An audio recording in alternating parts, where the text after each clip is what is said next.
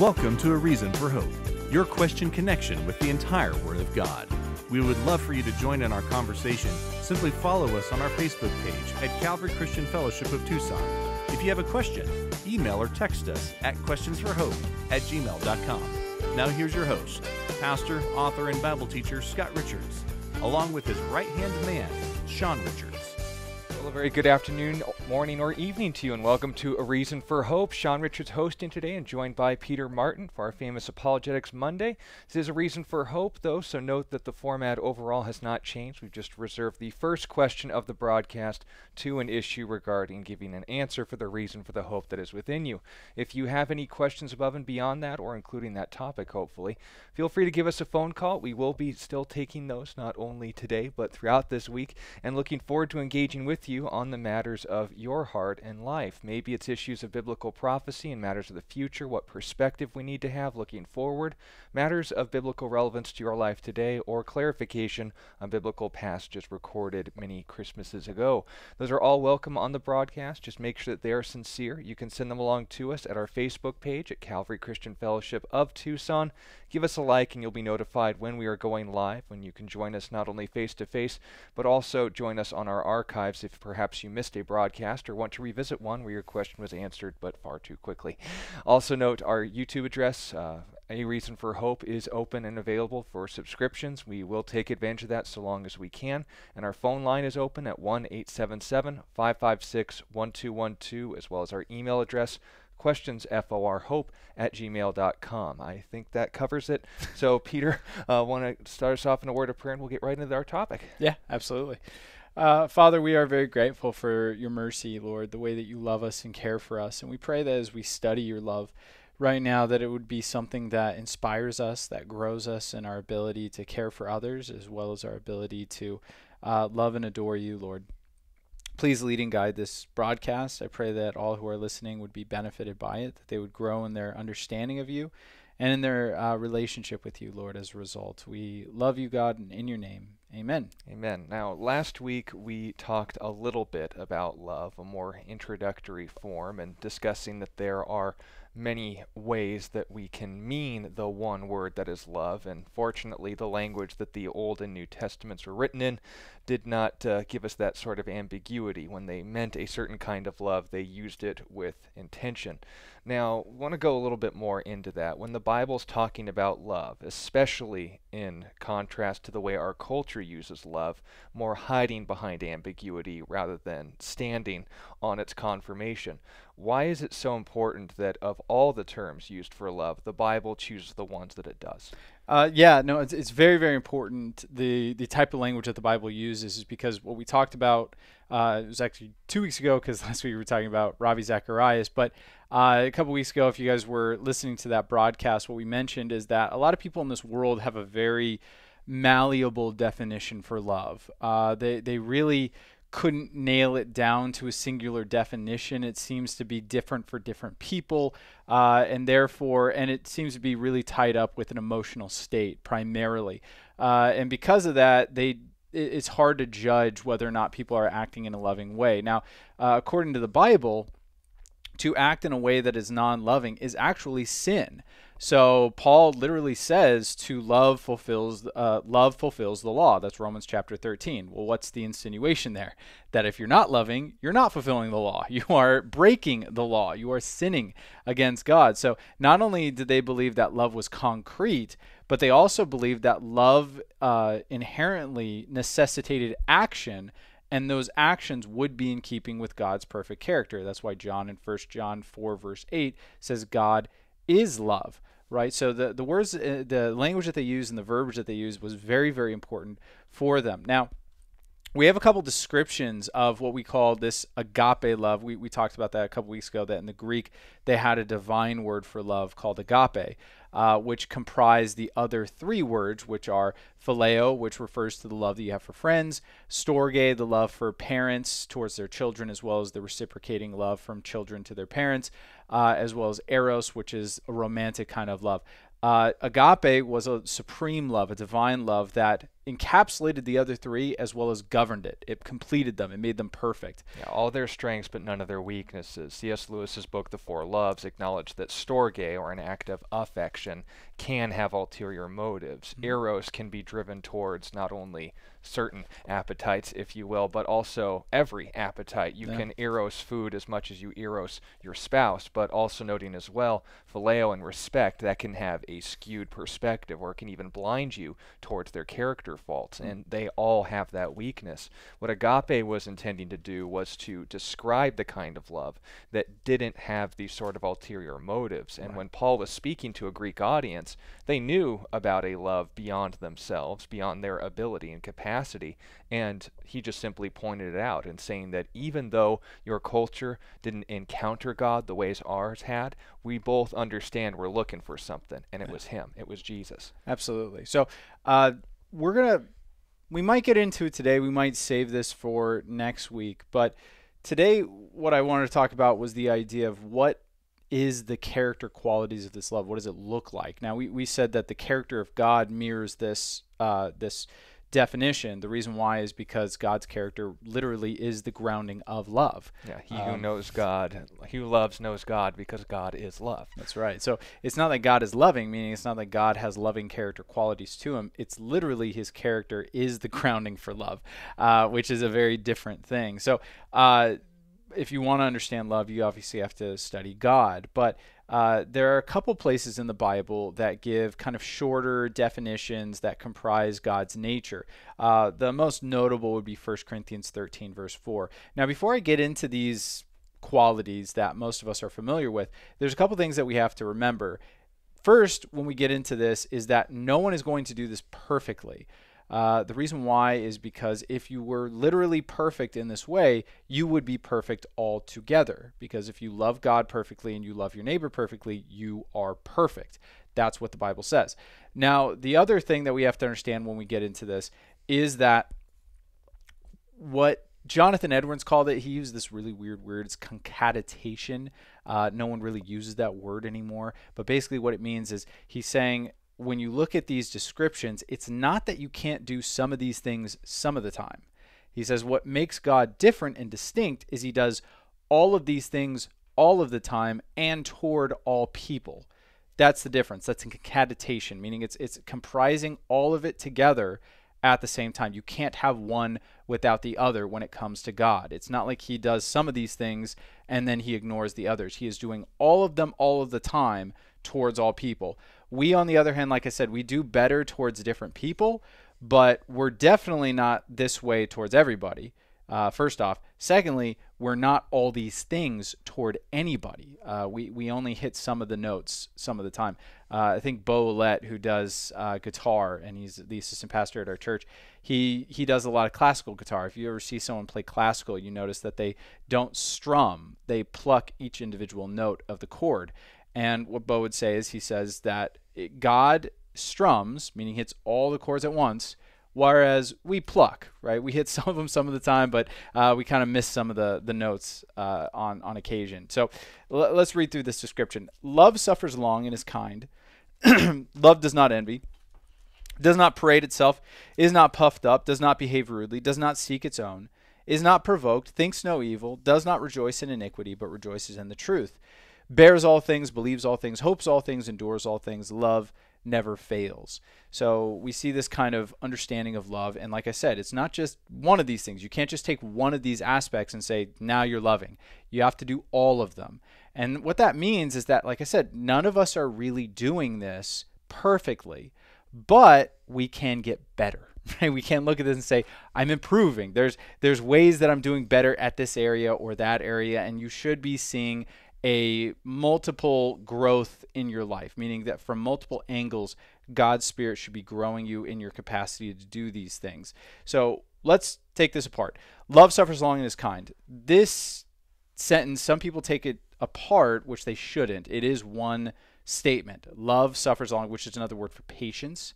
Love is patient and kind. So some of us can suffer long, meaning that we sit in the DMV and we can sit there and we can play on our phones and do stuff like that. We can suffer long, but to remain kind is something unique. meaning in the process of suffering long, even towards the people who are making us suffer long, we remain kind and gentle towards them, right? So if you have, let's say, a child who is constantly irritating you and bothering you, you simply being able to put up with it doesn't mean you're actually doing this character quality. What it means is while you're putting up with it, you're maintaining a heart of gentleness, kindness, generosity, and care for the person who's causing you that harm. Now, that's a simple answer, and I'm using this as just like being annoyed, but it also carries over to the idea of being actually hurt or harmed by somebody. Because remember, this kind of love is towards even your enemies who are seeking to harm you. So the perfect example of this would be Jesus being crucified and praying for the people who were killing him, right? Father, forgive them. They know not what they do. That would be Jesus suffering long, the crucifixion was long, and remaining kind throughout it, right? So he sought to save not only the people who killed him, but even the people who were mocking him, the thieves on either side. He ended up actually bringing one of them to salvation while they were mocking him. And you see this character quality very much played out within the crucifixion of Jesus Christ. He suffered long, but he remained kind even towards the people inflicting the harm upon him. Anything you'd like to add to that? No, just clarifying that one main point. If you are in that state, you're not described as, in our dynamite illustration, long fused, meaning that you can last a while before a temper or a reaction. Yeah, you don't have a fuse. That's the point of this love. That's right, and it pairs very nicely. Like I said, there's a concatenation. There's a coming together of these character qualities. It pairs very nicely with the idea of is not provoked. Right? It's not provoked. So again, I could look at that and say, I'm doing a lot better. I used to have like no fuse towards people and be very, very cutting and wicked. Now I have a longer fuse, but I'm still very much failing in this area a lot of the ways. So people can try my patience, but again, as they try my patience, their days are numbered. Like my patience will come to an end. I am not there yet in this area. As opposed to the contrast when we see God, for example, in the Old Testament, even as he's judging Israel, he's reminding them, hey, I'm doing this because we not only made a covenant, but you're going to get worse if I don't stop here. Right. But I'm going to redeem you. I'm going to restore you. I haven't given up on you. So recognize that. It's not the presence of anger that negates love. It's the execution of anger that, as provoked would suggest, is a reaction to an action, not necessarily the way God does it, in that it's just the natural or the best thing to do. That's right. And again, in our culture, we tend to think of kindness or gentleness being at odds with anger or wrath, but the Bible doesn't see it that way.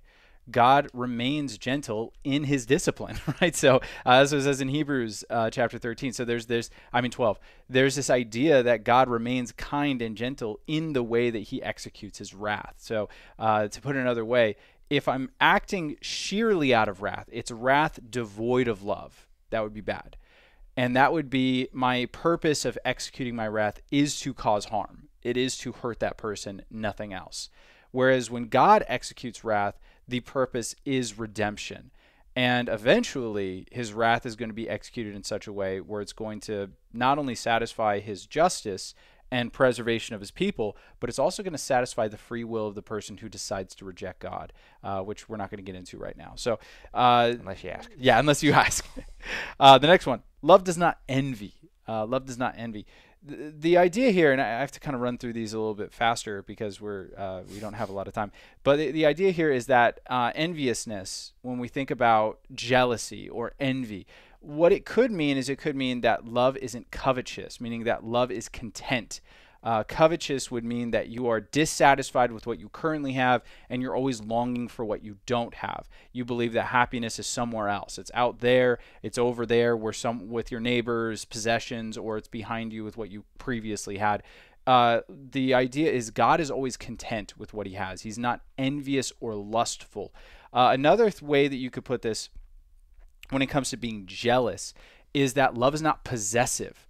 God is not possessive of us, saying that like either I have you or no one has you, like you can't go anywhere else. I will not give you free will. I will not give you free reign. And if someone decides to leave God, he's pestering them all the time. He's, showing up in their dreams, and he's constantly like, come back to me, come back to me, come back. That's not how God is. If you reject God, God will allow you to walk away.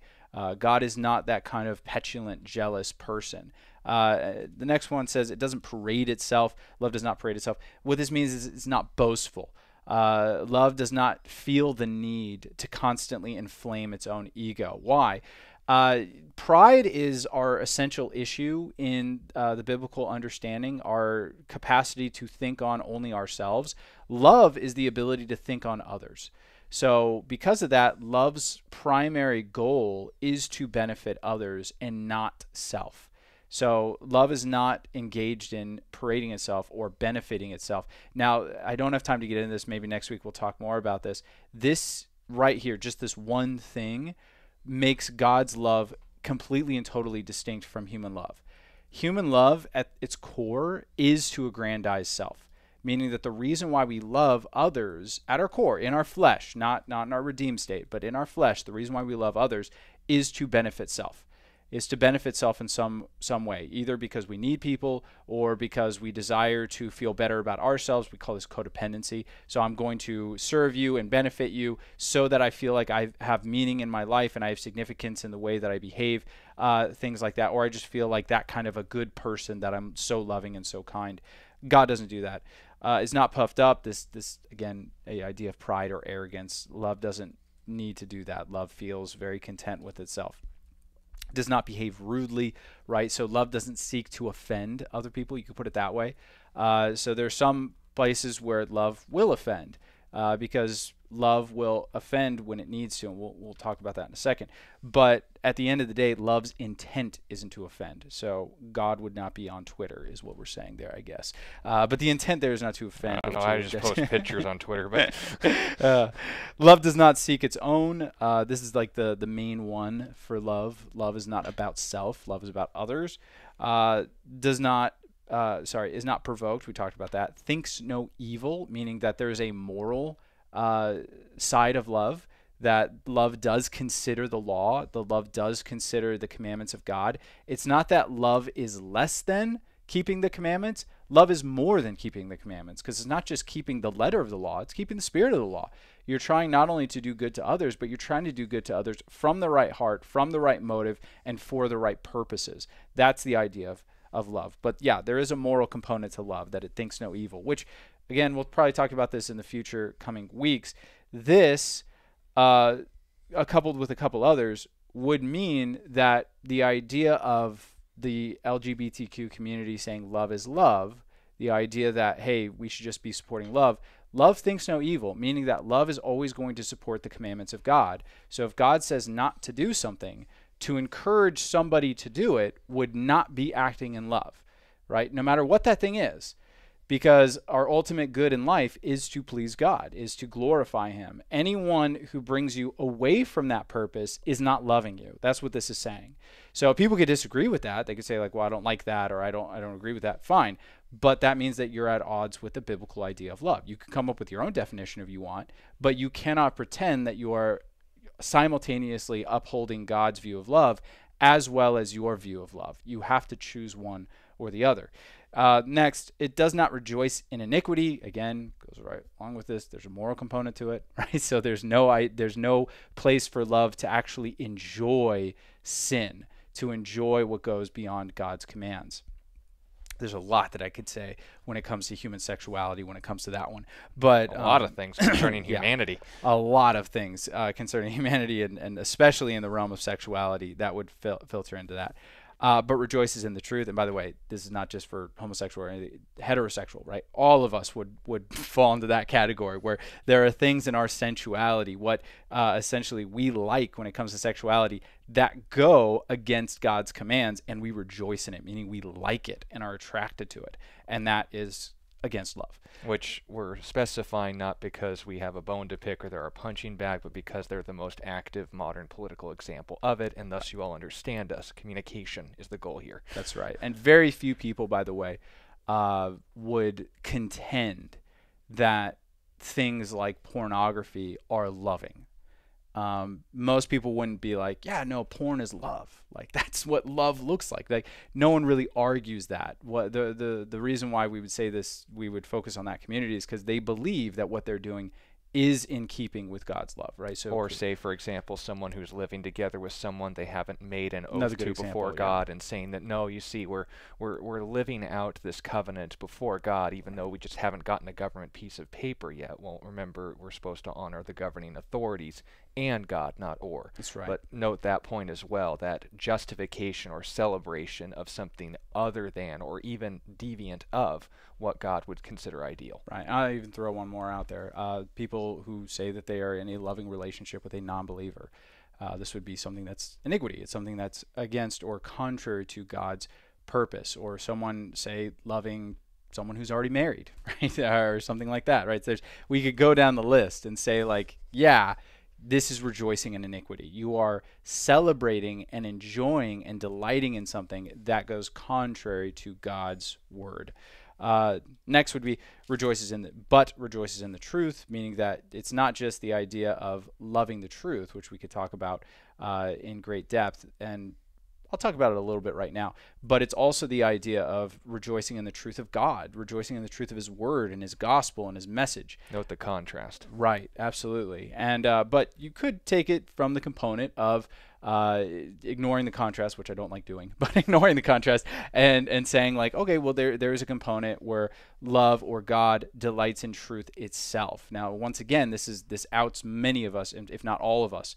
We all have biases that keep us from truth.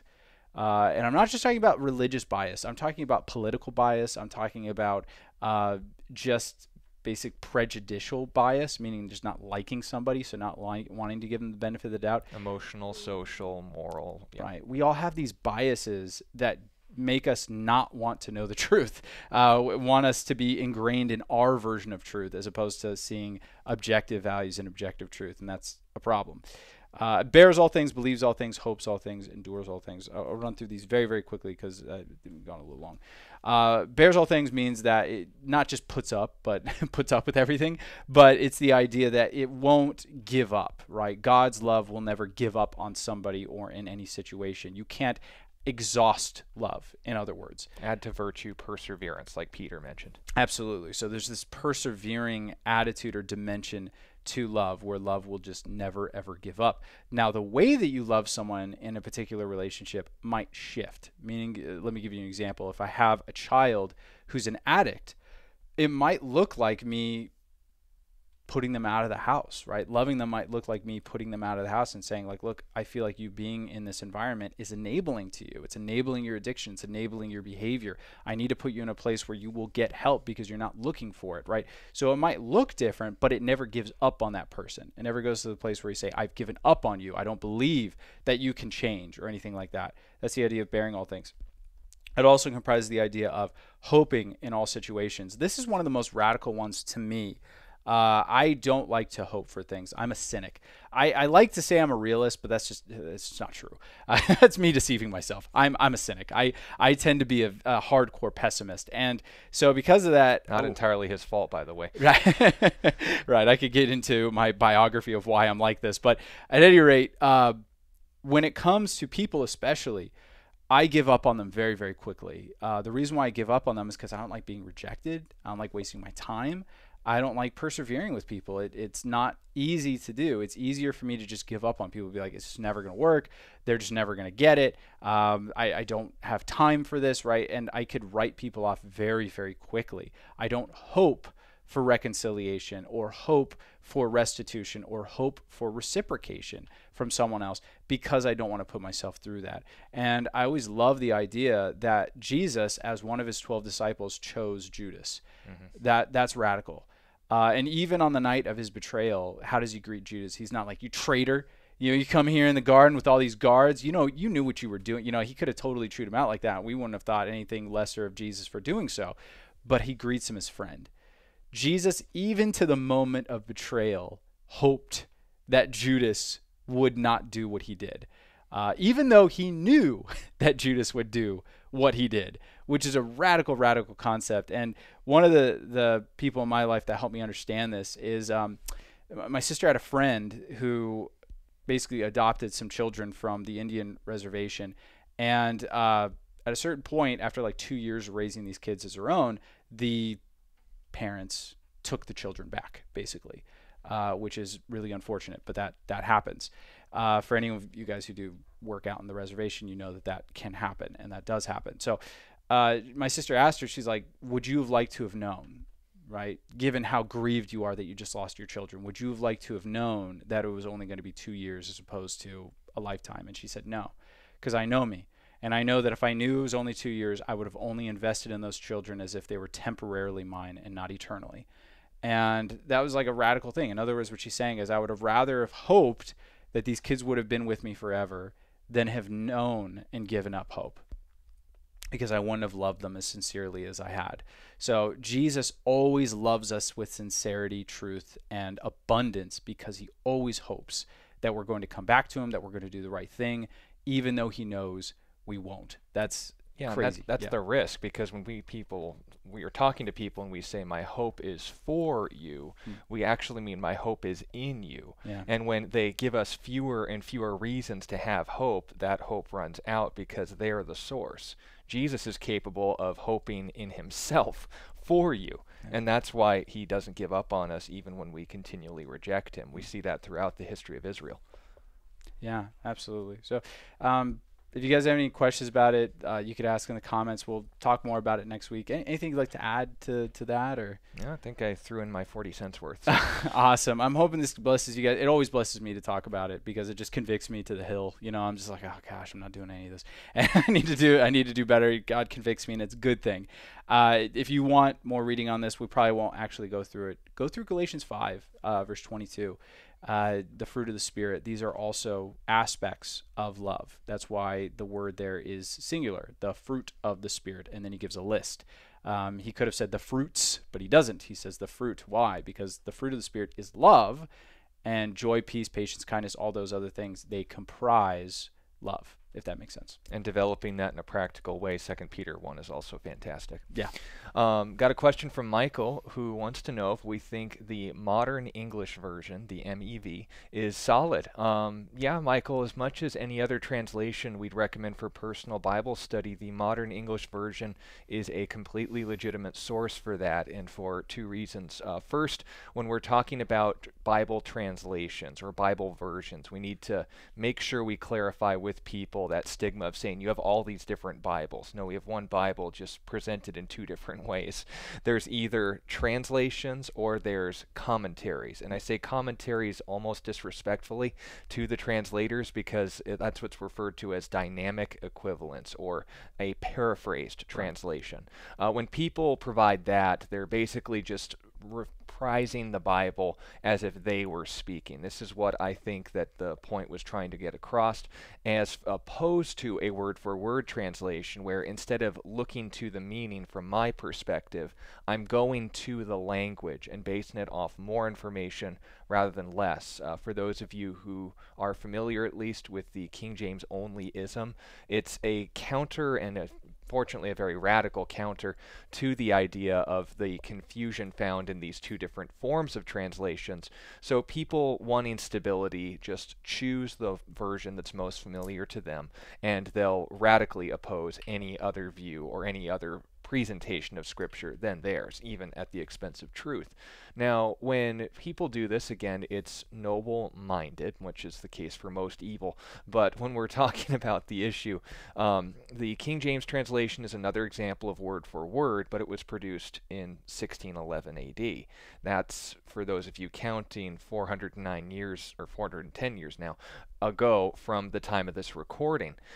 A lot, and I mean a lot, of extra evidence and textual manuscripts have been discovered to verify not just what the Bible said before the time of Jesus, but specifying the sort of things that we really need to know if we're going to present it in the whole truth. It doesn't mean to say that people in the 12th century, for example, didn't have the Word of God, but it is saying that we were able to get a clearer version from the translations than we had in the past. Now, why do I not hesitate to say that and not throw all of your guys' faith under the bus? Because every single translation clarification is on the presentation of the words, not what the words themselves were communicating.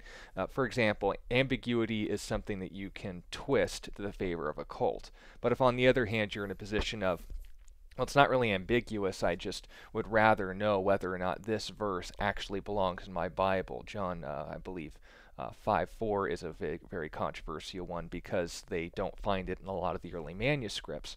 The long ending of Mark, the woman caught in adultery, and so forth.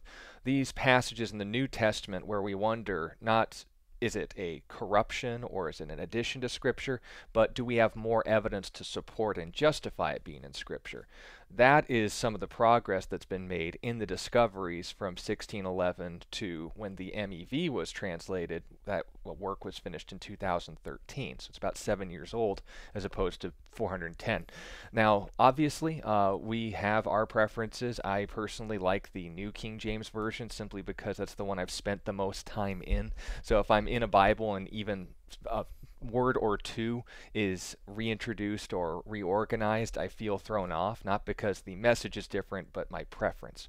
Likewise, people who are more rigid in those sort of positions and saying like, no, this is the translation for me. God bless you. I'm glad you're in your Bible. That doesn't need to be an issue that we combat each other on. But Michael, for your question for its own sake, the MEV I would completely recommend. I think that their translation team did a great job. And again, cult groups are going to be cult groups. They'll always find a way to twist passages. But just so the audience is given a few examples, here's some hopefully familiar passages to all of you that are in the MEV. In John 8:58, you know, the New King James translate this, surely I say to you, before Abraham was, I am. They introduced the word before Abraham was born. Now, that's obviously clarifying in modern language the emphasis in the Greek that was clarifying from the time of his existence, I have always existed. Now, you'll have to clarify that in theology, but the language is more clear, not less. Likewise, John 3:16, for God so loved the world, that he gave his only begotten Son, that whoever believes in him should not perish but have eternal life. Now notice some translation would say everlasting life. Some would say whosoever as opposed to whoever. The differences are negligible. So these are just some examples. And again, here's another great one. For by grace you have been saved through faith. That is not of yourselves. It is the gift of God, not of works, so that no one should boast. So literally the same as what we would be most familiar with. If you have an MEV, then I won't condemn you as a heretic, and if you don't, then God bless you. I'm glad you're reading your Bible, but just clarifying the two types of translations, this is the better half. This is the one that looks at the most information we have, compares it to all the different copies that have been made throughout history, notes, okay, was that an error or mistake? Okay, here's some ambiguity. What do we have here? Let's do more information, not less, and let's present it in light of modern language. So I think that was a fantastic work that they did, and I fully recommend it. If more information comes out that's controversial, we'll address it, but from what I know, I wouldn't have a problem with it. Would you? I don't know anything about it, but I mean, it seems like a solid translation. There are only 3 translations that I warn people against. The New World Translation, the Joseph Smith Translation, and the Passion Translation. If you stay away from those 3, you're doing okay, in my opinion. If more come to light, I will let you know. Yeah, but just note those points. The New World Translation, of course, for the Jehovah's Witnesses, the first in history deliberate mistranslation to fit with the different theology. Joseph Smith Translation, I don't know what they were doing with even that. Mormons are offended by that one. And then the Passion Translation makes even dynamic equivalence blush with the way it mishandles text. But anywho, that being said, here's a question we received by email. This is from David. He wants to know, what does the Bible say about remembering the day, like calendar-wise, that you gave your life to Jesus? Is that important to deduce down to the Gregorian calendar, or is it the fact that you started this day abiding in Jesus? No, it doesn't say anything about knowing the actual date that we gave our life to Jesus. Knowing the circumstances, knowing kind of when it happened, abouts and all that stuff, that's all important. So what we see when we encounter people, what we call their testimonies, the Apostle Paul gives us the most exclusive testimonies that we see in the New Testament. What you notice is that he never gives a date. He doesn't say, hey, on this date at the 3rd of Nisan or whatever, like this is when it happened. He never gives a date. He gives the circumstances. He was going to Damascus. He gives what it was like encountering Jesus, things like that. But you don't get a date. There's nothing in the Bible that would signify that we need to have a particular date. I couldn't give you the date that I became a Christian. I could give you the circumstances. I could tell you what was happening in my life, what led up to that moment when I made a clear decision. The only time where I would say that you might want to check yourself, check your heart, because I'm not saying this can't happen, but you'd have to have an extraordinarily bad memory for this to happen. If you can't remember ever making a decision to give your life to Jesus, I would say that that's bad. I would say that that's bad news. If you can't ever remember a time where you were like, yeah, no, Jesus is Lord of my life, that's really odd and strange. I'm not saying definitively it can't happen. Maybe you grew up in the church and it was just like this gradual thing, but it's very odd to me. And the way that you could determine that in your heart, though, very easily is just saying, hey, do I believe that Jesus died for my sins? Do I believe he rose again the 3rd day and all these things? I believe in the authenticity of Scripture and the inerrancy of it. I believe that because of these things, I will inherit eternal life and be forgiven for my sins against God. Right? So if you could say with an honest heart that you believe those things and you've forgotten a moment where you agreed to those things, I find that strange because of what a life-changing moment that is. But hey, I'm not saying it couldn't happen. I don't think you should feel terrible if you cannot remember a specific time. I think that's very strange, but I don't think that's something you need to feel condemned by, as long as you could agree with the tenets of Christianity. Yeah, if you're in a marriage relationship, I'm sure that sort of mindset might click with you a little bit, because dames, for whatever reason, they like it when you remember exact dates. Birthdays and anniversaries are 2 examples. But no, as far as your relationship with Jesus, he came to this world as a man, and he retained that trait. He doesn't care about dates. He just cares about the fact that the Holy Spirit's not going to grip you if you don't remember the anniversary. And I'm joking. It's not exclusive male traits are superior to women. I'm making the point that if it's ultimately your relationship with Jesus, don't say, oh, that day was the day I gave my life to Christ. Start your day and say, God, let me abide in you. That's what's going to be most important. All right, here's a question we received by email as well. This is regarding Hebrews 1:1. At various times and in various ways God spoke in times past to our fathers by the prophets, but it has in these last days spoken to us by his Son. They conclude that the gift of prophecy was given to our ancestors. Not exactly what the text is saying, but I see your point. Is prophecy still practiced today? Yeah, that's an interesting position that some people would not necessarily divide fellowship over, but differ on, because not necessarily of the evidence in Scripture, but the abuse. Right. When people say, oh, I'm a prophet of God, or I have a new revelation from the Lord, let's add these commentaries like Ellen G. White to Scripture, or let's add a whole new series of books to Scripture like Joseph Smith, or say this organization serves as a prophet of God, and therefore they and they alone have the right to interpret Scripture, like the Jehovah's Witnesses. People respond to, much like with our translation issue, abuse and error in one department with abuse and errors in the other direction. And we don't want to err on either side. We want to make sure that we're on the actual side of truth. So when people say, okay, has the gift of prophecy ceased? Well, you have to specify what you mean by that. Because if what you're referring to is the ability to reveal inspired Scripture, the office of a prophet in the capacity that you are contributing books to the Bible, we'd say yes, but there's scriptural reference to that, which we'll get into in a moment. If you say, oh, well, the gift of prophecy as far as the Holy Spirit enabling someone to share God's word for the edification, exhortation, and comfort of the church, also a biblical definition, by the way, well, that means that the church is kaput, because that means no one can teach the Bible anymore. Right. So what do you mean by that? If on the other hand in prophecy, do you mean that no one can speak on behalf of God anymore? Well, remember that was as much true in the Old Testament as the New. If God spoke, it didn't necessarily mean it had to be written down. Right. So you can clarify with people who are perhaps burned out, if not even damaged, by false prophets, and say, well, let's just stick to Scripture because these people weren't frauds. And that's what you can fall back on. But when it comes to properly defining prophecy in that sense, and we can go more into the former definition regarding someone speaking to reveal Scripture, why that Right. ceased. Right. But if we're talking about someone teaching the Bible, you want to take them to 1 Corinthians chapter 14, where the definition of prophecy is specified by the Apostle Paul. Notice, this isn't in the Old Testament where you're like going, well, look, the priests offered these sacrifices in these ways. Why would they go into such detail if this wasn't relevant for all people at all times? Because the passage says it was for the Levites. But that being said, Paul makes the specification in the New Covenant, in the New Testament, and clarifying when we say prophecy, this is what it means. Pursue love and desire spiritual gifts. This is verse 1, 1 Corinthians 14. But especially that you may prophesy. Now that's a pretty much ongoing imperative for the church, unless, of course, he only meant this for a century or two. No, he says that you may prophesy. For he who speaks in a tongue, so communication is the objective point here, does not speak to men but to God, for no one understands him. However, so note, here's the other example. We have tongues and we have prophecy. He who prophesies speaks, skipped a line there.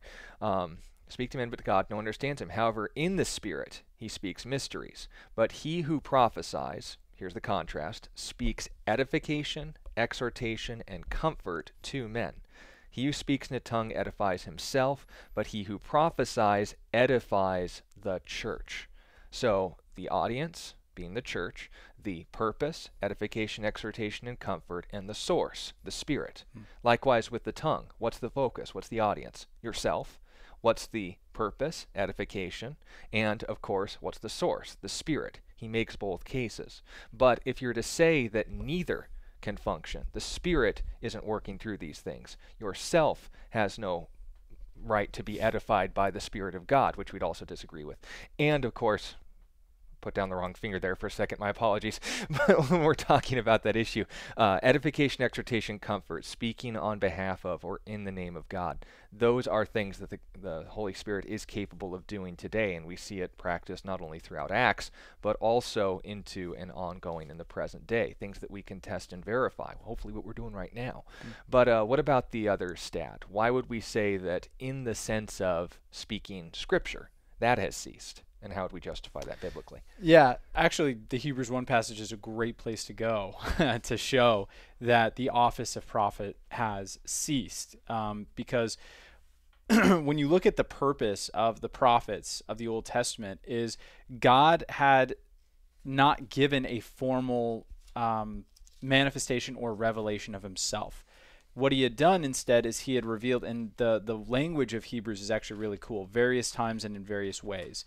What it means is that another way to translate that is that God revealed himself in pieces, in essence. He didn't give a full revelation of himself in the Old Testament.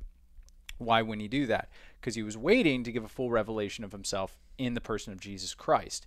This is what the opportune and proper time. At the opportune and proper time. This is what John meant when he said in John 1 verse 18, "No one has seen God at any time, but the only begotten Son who is in the bosom of the Father, he has made him known," or exegeted him, right? So the purpose of the Son coming was to give the full and total revelation of God to mankind in that place. So the prophets were people that God spoke to at various times and in various ways in order to give them pieces of a revelation of who he was and what his plan for humanity was. But he waited until the revelation of his Son to give a full understanding of who he was and what he was all about.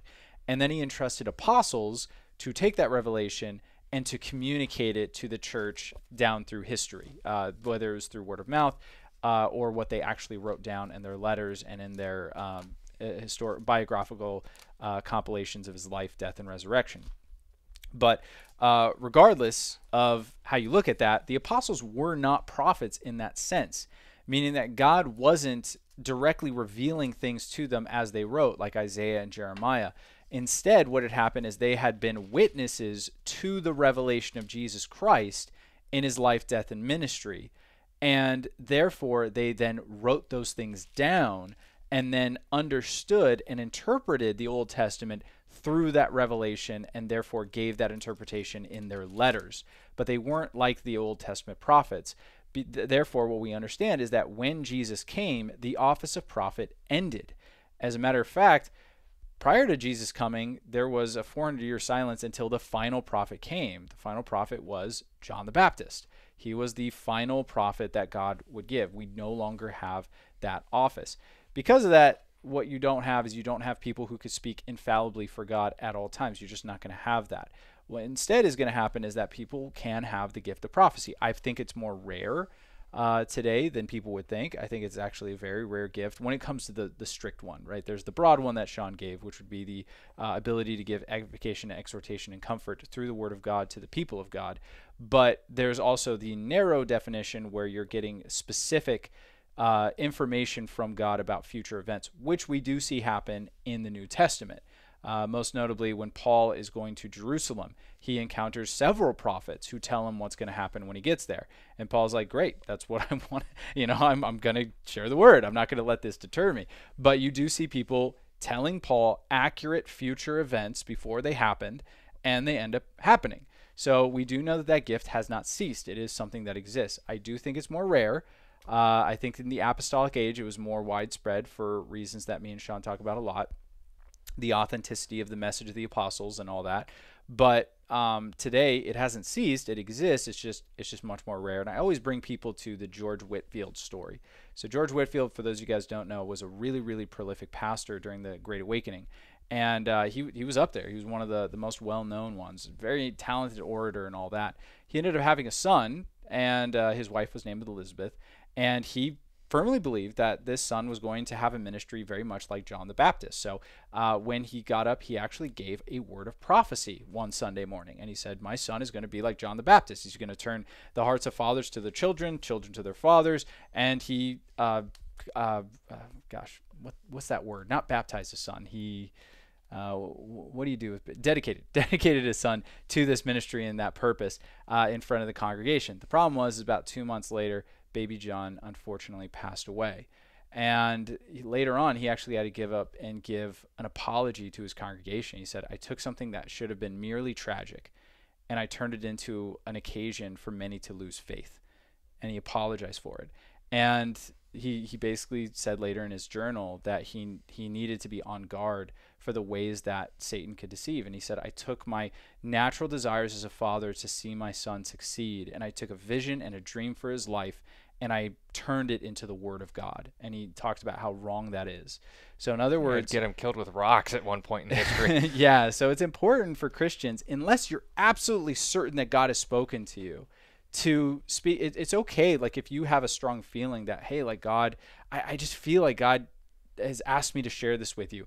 But don't say, I know that God has told me to do this. I am speaking in the office of God, unless you know for a certain. God has to confirm that message. He's going to do it more in just like a dream or in a strong feeling. He's going to do this in very specific ways, and you'll know for certain if it comes true. So if you're going to communicate, if you really feel, which just happened, it does happen, that the Holy Spirit's laying something on your heart, you feel like you need to tell someone something or you need to do something, be careful. Hold it with loose hands for sure and see what happens. And I get this question all the time. I know Scott does as well as you, Sean, of why doesn't God instruct us more?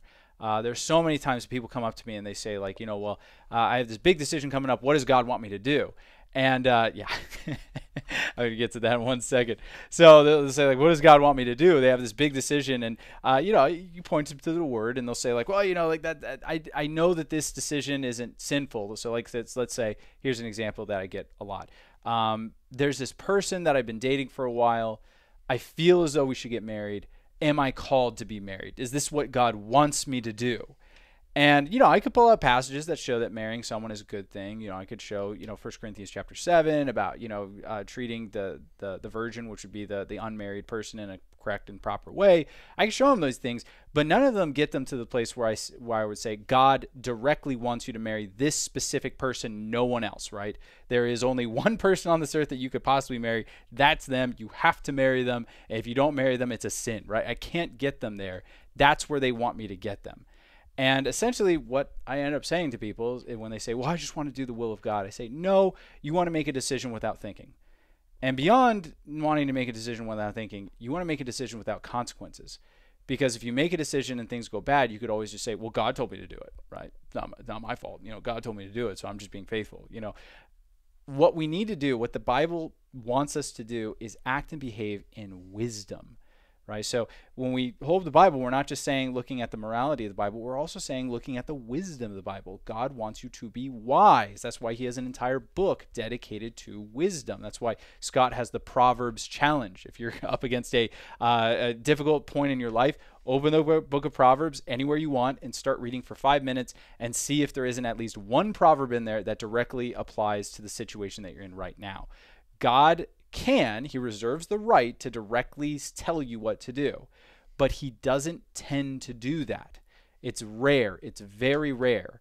The reason why it's so rare is because God wants us wise. You who are his parents, you know, if you told your kid what to do in every circumstance, in every situation, you would be making them, hopefully if you're making right decisions, they would be making right decisions, but they would be a fool. They would have no idea why they're making the right decisions. They wouldn't be educated in how to think. They wouldn't know how to defend their situation, and they wouldn't know how to persevere. They would only know how to do things if you tell them to do it. God doesn't want us to be foolish. He wants us to be wise, which means that he can't tell us directly what to do in every situation. Otherwise, we will be fools, right? So God can do it, and we see it in the Bible. He does it. But even in the people that God used most powerfully, very rare. Very rare. I'll throw a name out there for you. King David. I could maybe count 5 times where God directly spoke to David in the entirety of his life. That's pretty radical. And King David, I hate to say it for you out there if you got a very inflated ego, he was used more powerfully than you will be, right? I can say that with pretty much confidence, right? He was used more powerfully than you will be, more powerfully than I will be. God spoke to him directly about 5 times in 5 specific areas of his life, giving him direct instruction. 2 of which were getting slapped upside the head. Right. Right, absolutely. So we shouldn't expect God to be giving us these kind of things all the time. We should want to grow in wisdom. But part of growing in wisdom is saying, God, you reserve the right to instruct me in whatever way you want. I want to be open to that, but I don't want to demand that I won't do something unless you directly tell me to do it. That's wrong. That would be tempting the grace of God. Yeah, it's like the mindset of, school hasn't prepared me for life. I don't know how to do taxes. I don't know how to, pay a mortgage on a house. I just know that the Pythagorean theorem is a thing and that the mitochondria is the powerhouse of the cell. Well, don't be so quick to condemn modern education, though we may have more reason than we used to. The point of those things was to help train you to think in steps, to work within a fixed system. And in the same way, the Bible's purpose isn't to just give you an answer and the easy way out, as you said, to not think, but to encourage thought, to show throughout history these people trusted God and weren't disappointed. They went through some stuff, but they weren't disappointed. Now, does this apply to you? Your turn. What are you going to do with this information? That's the point being made. So, no, we wouldn't say the gift of prophecy has ceased. We should certainly have a high metric and standard for it, judge it based on what we already know. Right. But I'll just read this passage because it's the main one, right? 1 Thessalonians chapter 5, verse 19. Do not quench the spirit. Do not despise prophecies. Test all things. Hold fast what is good. Abstain from every form of evil.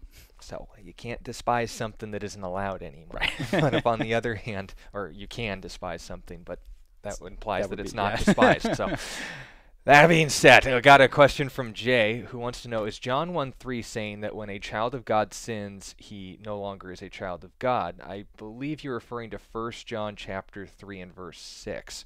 You can clarify that with us because 1 John 3 is talking about Jesus sharing attributes as the creator. You can clarify with us if we're off, but let me read the passage I think you're talking about. 1 John 3, and I'll start in verse 4. Whoever commits sin also commits lawlessness, and sin is lawlessness. And you know that he was manifested to take away our sins, and in him there is no sin. This will be vital in answering your question, Jay, excuse me. Whoever abides in him does not sin. Whoever sins has neither seen him nor known him. Now, people will not necessarily even stop right there. They'll take the second half of that verse and say, okay, therefore, if I sin, I've neither seen him nor known him. If I don't know him and I haven't seen him, then I don't have him. If I sin, I don't have Jesus. Well, here's the problem. not only in the same book, chapter 1 and verses 8 through 10, makes the assumption that if anyone sins, we have an advocate with the Father. If we say we have no sin, we make him a liar, and the truth is not in us. But if we confess our sins, he is faithful and just, meaning not only trustworthy, but fair in doing so, to forgive us our sins and cleanse us from all unrighteousness. The book doesn't get past the first chapter without admitting we're going to sin. That, by the way, the second chapter starts with that too. I've written to this to you that you may not sin. And if anyone sins, we have an advocate with the Father. John's realistic in all this, but note, he's building on that point. Your status and relationship with Jesus is you're no longer a sinner. Now, what does that mean? Does that mean that in my flesh I no longer sin? Apparently not. But if on the other hand I say, is my relationship before God seen as no longer a sinner? Well, how does he classify that? One who abides in Jesus. Well, what's Jesus? Verse 5. And you know that he was manifested. So this is the reason he came to this world in the way that he did. To take away our sins. You can't take away something that's not already there. And notice this as well. And in him, there is no sin. Let me say that again because it is just that important in not only getting over this bad theology, but maintaining good. In him, there is no sin. Whoever abides in him. So notice, in him, there is no sin. If you abide, what's that word mean? To be in or to be near or consummated with. Yeah, to be comfortable in, right? To set up your tent there. So if I'm in Jesus, I have no sin because in him, there is no sin. If I'm in him, I don't sin. Right. And that's the point. Now do I say, oh, so if I sin then, I'm not in him. No, remember how chapter 5 presents it. He who abides in him does not sin. What is the point being made? That you can't sin and abide in him? No. In fact, the reason why you sin is because there is still a separation from him. But in what capacity? Right. Not relationally, because that's what he came here to do, to take away our sins. But is it functionally? Yeah, that's why it's called sanctification, and that's why we need to specify the difference. Absolutely. And there's another passage that goes very nicely with this. So as Sean said, it is possible if you eisegete that passage, if you only take that passage and you don't read any of the rest of John's letter, to say this means that once you're in Jesus, you will never sin again. But when you take the book as a whole, you realize that that interpretation is invalid. You cannot possibly hold that interpretation as well as read 1 John chapter 1 and 1 John chapter 2. It doesn't work. Which is preceding John chapter 3. Right. So the other way to look at it is the way that Sean's saying, and that is that as we abide in Christ, we don't sin. But if we walk away from him, if we move away from him, we will. This pairs nicely with Galatians chapter 5, verse 16. I say then, walk in the Spirit, and you shall not fulfill the lusts of the flesh. So as I'm walking in the Spirit, I'm not fulfilling the lusts of the flesh. But Paul and John are not saying that I won't ever not walk in the Spirit or abide in that way. Want to resist sin, follow Jesus. When you sin, come back to Jesus. Welcome to the Christian life. God bless you. You've been listening to A Reason for Hope. Thank you again for joining us as we continue our journey through God's Word, one question of the heart at a time. Until we meet again, we would love to connect with you. You can text or email your questions to questionsforhope@gmail.com. You can also find out more about our ministry at calvarychristianfellowship.com. And be sure to join us next time on A Reason for Hope. A Reason for Hope is an outreach ministry of Calvary Christian Fellowship in Tucson, Arizona.